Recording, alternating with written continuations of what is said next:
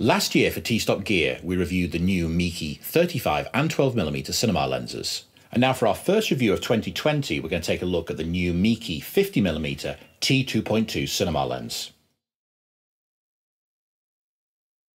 If you've already seen our reviews for the 12 and the 35mm, you'll know we talked at length about the build quality and the cinema features of these lenses. I won't go over that again in this video, but I will put links to the reviews for the 12 and the 35 in the description below.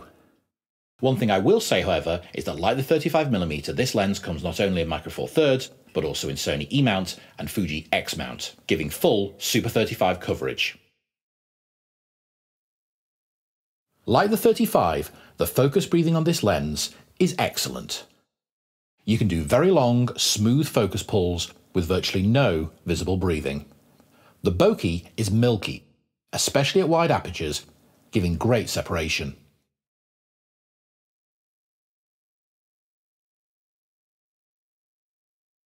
Chromatic aberration of this lens is very well controlled, in line with the other lenses in the Meike range.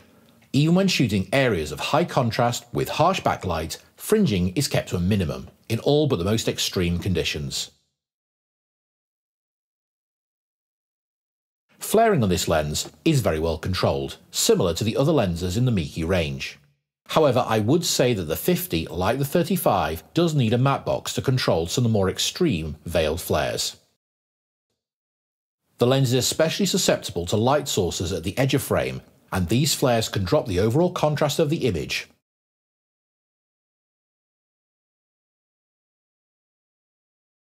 Most of the footage filmed during the early evening was shot wide open at T2.2. The images shot wide open are slightly softer, but very attractive and usable.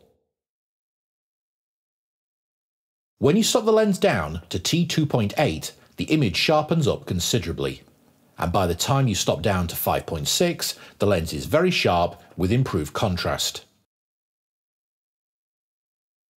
The 50mm, like the 35, is slightly longer than the 12, the 16 and the 25mm, but as before with the 35, the focus and aperture gears line up perfectly, meaning that during a quick lens swap, you won't need to adjust the position of your follow focus. You might, however, need to readjust the position of your matte box.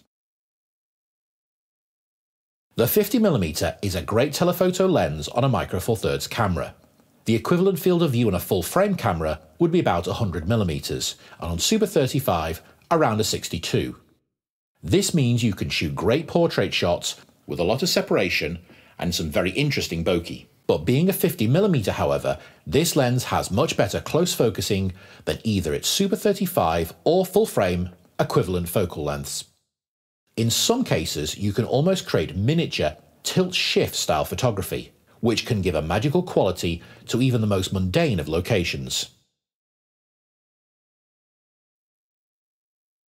If you've already bought into the Meike range of cinema lenses and have your wide angles covered with the 12, 16 and 25, you're going to be looking for a lens which gives you some much needed additional reach. You now have options available with either the 35 or the 50mm. I can see both lenses appealing especially to documentary makers and filmmakers shooting interviews and talking heads. Of the two lenses, I would say the 50mm is probably my favourite, as the slightly longer reach and narrower field of view allows you to create some very unique and beautiful shots.